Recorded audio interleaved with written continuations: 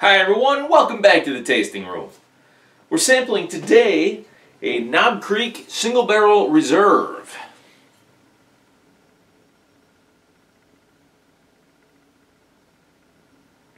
So this one, of course, is a Kentucky straight bourbon. It was aged for 9 years and bottled at 120 proof.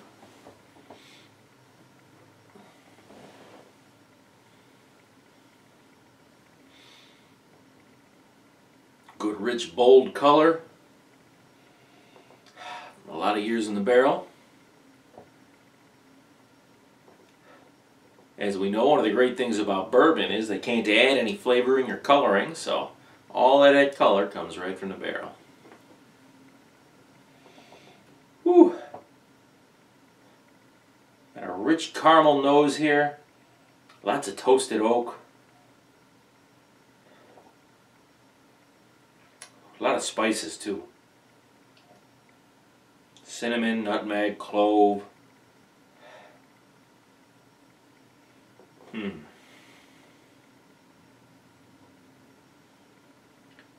Just nice, kind of sweet, spicy, woody. You really have all the elements in there.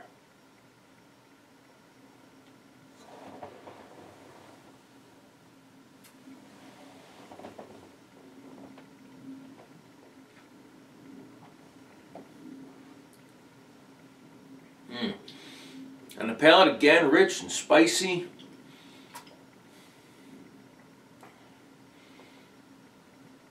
And a nice woody feel.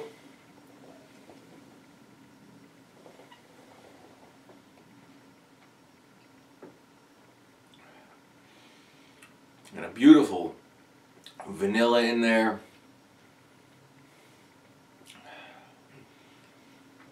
It's got some nice complexity to it too. You have some darker fruit notes in the background. I mean, at 120 proof, it's got some heat to it. You know, so my late grandfather would have said, "Someone put some hair on your chest." But it's got a nice, kind of a molassesy sweetness to it.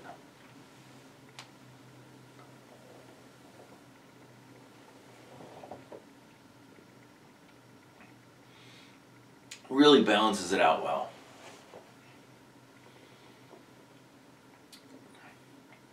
Finish is long and hot. Good, full, charred, woody feel. Lots of spices still present.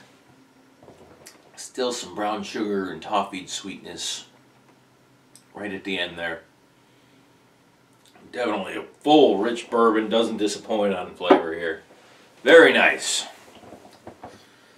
Alright, for the nose on this one. You know, right away we had that rich, full caramel sweetness, lots of spices.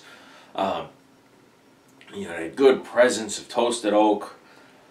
Really painted a nice picture of what we were to expect on the palate. I'm going to go ahead and give the nose on this one 23 points. More of that charred wood on the palate. Lots and lots of spices. Some beautiful vanillas. Some notes of some darker fruit notes there on the palate as well. Very, very nice taste to this one. I'm going to give the taste 23.5 points. Finish had a little bit of heat to it. Obviously, this, we've got 120 proof here. That's to be expected. But definitely had some nice linger to it. Yeah, that charred wood hung on. A lot of those spices still present. And yet still that toffee sweetness undertone there. I'm going to give the finish 22.5 points. And then the balance for this one I'm going to put at 23. That's going to leave me with an overall score of 92 points for this Knob Creek Single Barrel Reserve. Well, that's all the time I have for you today, folks.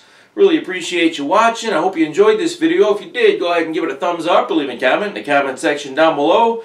And then, of course, don't forget to subscribe to my channel if you're not already a member. And then after you do, go ahead and hit that little bell next to the subscribe button to make sure you get notifications of new videos that come out. I do have one come out every weekend, and I'd hate for you to miss one. So go ahead and do that for me, and I will see you again next week, right here on The Tasting Room.